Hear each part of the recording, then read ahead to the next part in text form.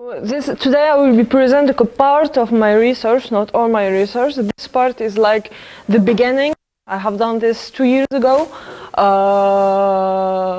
The full title of my research is Homogenization of rubbery composite layer in large deformation for iterative decomposite method. In our life, like, where is he? God, okay. So in our life, we scramble upon composite material everywhere, in like tires, hearts, and stuff. The most tricky stuff about this material is that we don't know how to characterize it. And for most of material, we have like energy, simple energy. We categorize it by like Young modulus,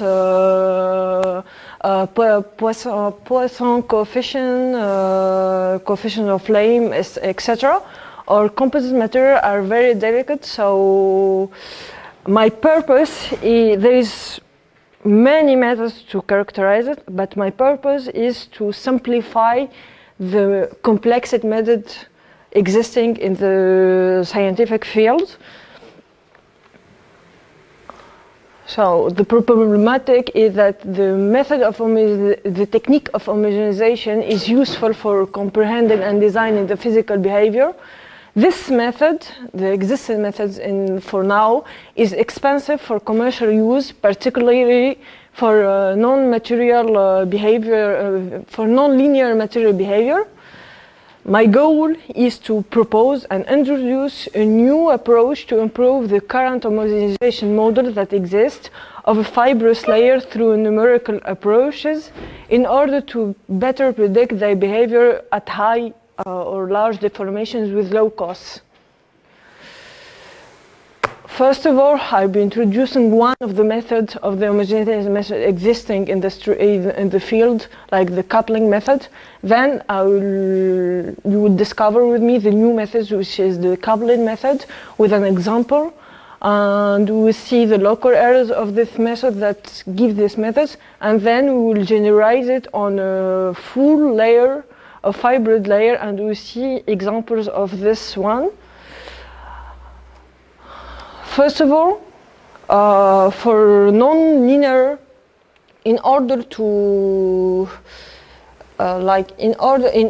solve a non-linear homogenization problem for composite material in large deformation, the classical literature sends us directly to micro-macro couplet method in the non-linear framework.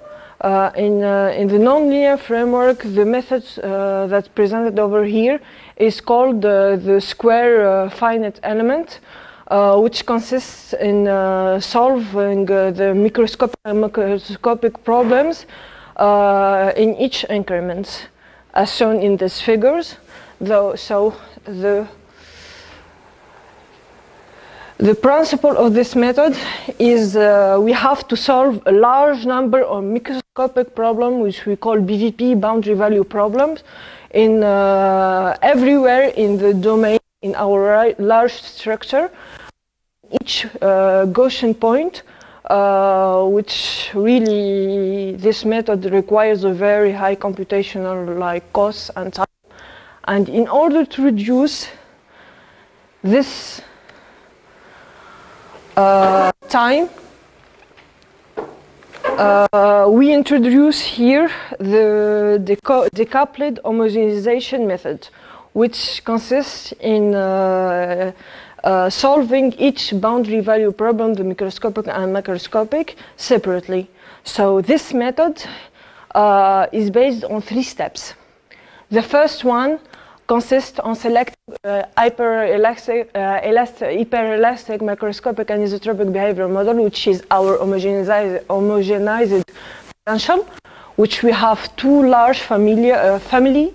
The first type of potentials are linear potential respecting the coefficients, which we have 2 types.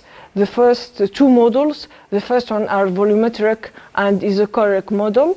for example, neo-Hookean and Kalisk potentials. The second model is the isotropic and transversal model, like Bonnet potential. Both models are written on the function of the summation of pk, which are the coefficient of the material, multiplied by wk in terms of potential. The second big family is of the potentials existing, the nonlinear potential in respecting of the coefficients, like Holzapfel potential. I said nonlinear potential because in the exponential we find Q2, which is the coefficient that we are searching for. So we move to the step 2. The second step is to conduct a numerical test on a representative heterogeneous elementary volume, which we find the matrix and the fibers approximated by finite elements. Here, the first step in this, like the first sub-step in this step, is to choose randomly a set of macroscopic deformation, which we call here H tilde, and the number of tests to perform in types and intensity. In this table, I present the different H that we can have, the different deformation. Like we have two big families. The first deformations are simple ones, like tension, compression, and shear. And the second family are the mixed deformation, which we can combine both the case 1, 2, and 3 with case 4, 5, 6, which mean we can combine the simple, the unidirectional traction or compression with the shear to have another type of deformations. Second, when collecting this list of H tilde, we can now compute the second macroscopic Piolet-Kirchhoff stress tensor, which we called here S tilde, by integration of the heterogeneous representative elementary volume after solving the corresponding boundary volume. In our case, we will always use a periodic boundary conditions in order to simplify everything and to have everything easy going. So here I am representing one of the best measures that we had found that gives the best results so far. And the last step of our decouplet homogenization, it's called, it's like consists the identification, the macroscopic identification of the coefficients of the chosen potential, which is our goal. Really, the goal of this whole method is to identify the coefficients of the chosen potential. First of all, we will express the second stress tensor of Piolet-Kirchhoff, of the macroscopic Piolet-Kirchhoff, as a function of the chosen homogenized potential and the coefficients pk, which we already introduced. In the case of a linear potential with respect to its coefficients, we can write it as the summation of the coefficients pk multiplied by gk, which is the derivative of the different terms of the potential. So this one is the homogenized second Piolet-Kirchhoff, which is the last material that we need to have.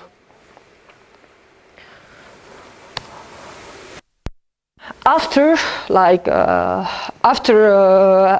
calculating the second homogenized Piolet-Kirchhoff, now we will use it to identify the macroscopic coefficients using a least square optimization method. We only need to minimize this equation, which is Xi, and the W is very important. In the end, I will talk about it. The W is called the weight, which is in the process will give an importance to each test we use. Like if you want to give an importance to the shear method, we will give a high number for W, etc. We have like many options for the optimization algorithm. Like we have the sequential least square quadratic programming, we have the linear resolution. In our case, we use the first optimization algorithm, with this SLSQP, with positive conditions in order to guard the polyconvexity of our method. As an example, for this decoupled method, we'll give an incompressible case with the Neokian potential.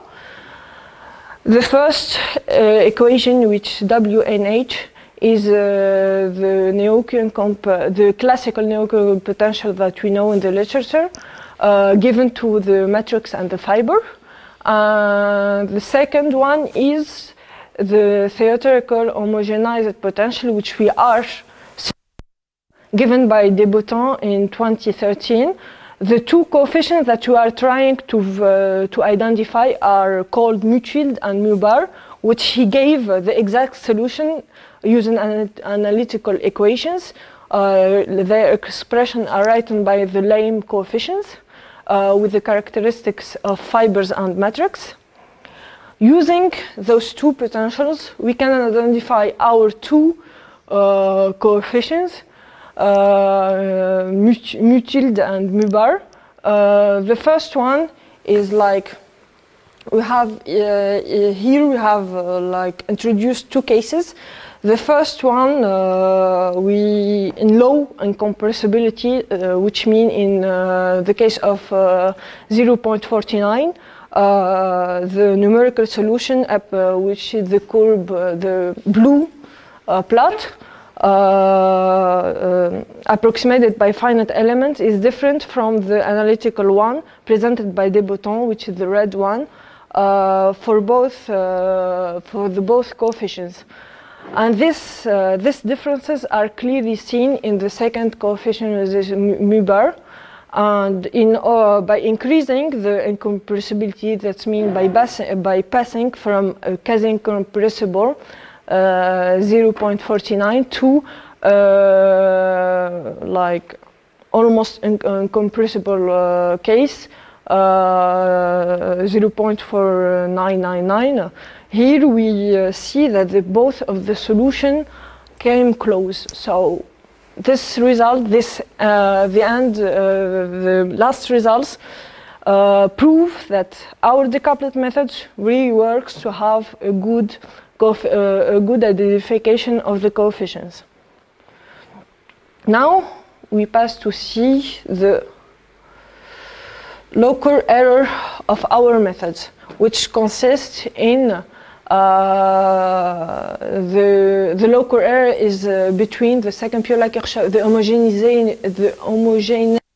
homogeneous second Piola-Kirchhoff, which is S tilde H, and the heterogeneous one, which we call the S tilde. We will use two examples, two potential examples. The first one is the simple one, Bonnet potential, which is written theoretically as two parts. Is a choric and transversal, is a tropic and transversal part.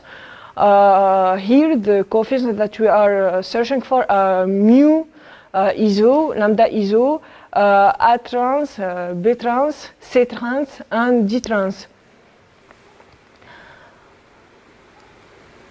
We will conduct several tests on our representative elementary volume with deformation bearing minus 50 and 50%. The minus here is like incompressibility, and the positive part is like the tension.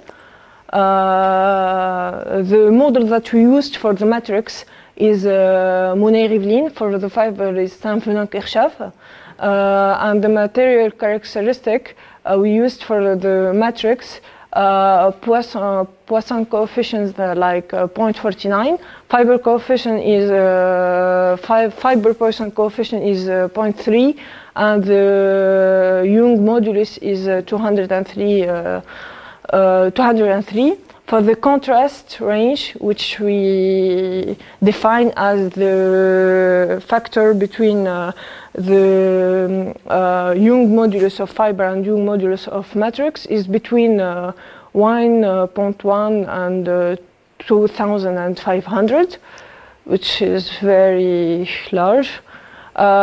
We do this test to study the best deformation level and contrast given the minimum local error. In the curves, in the plots here, we see that the error doesn't surpass the 25%, which is a good thing.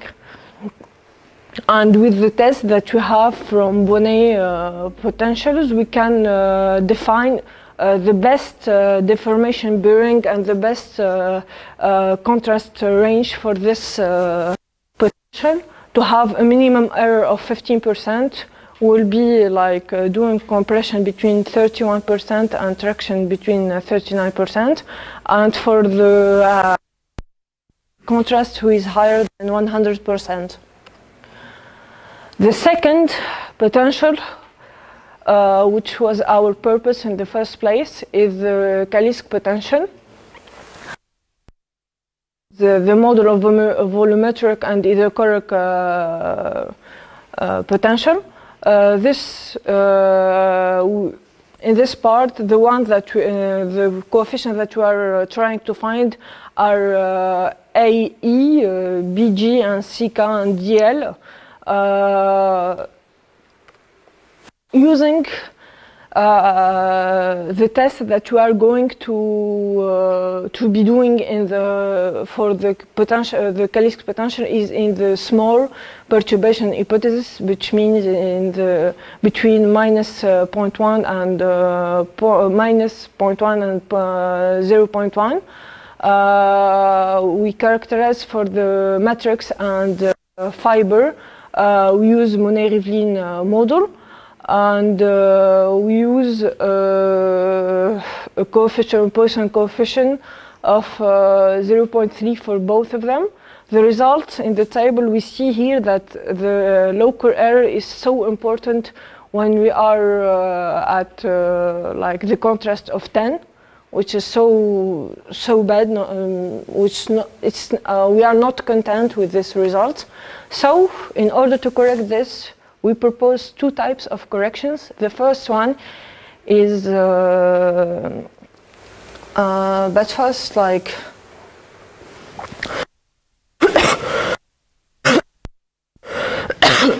I'm sorry, I forgot.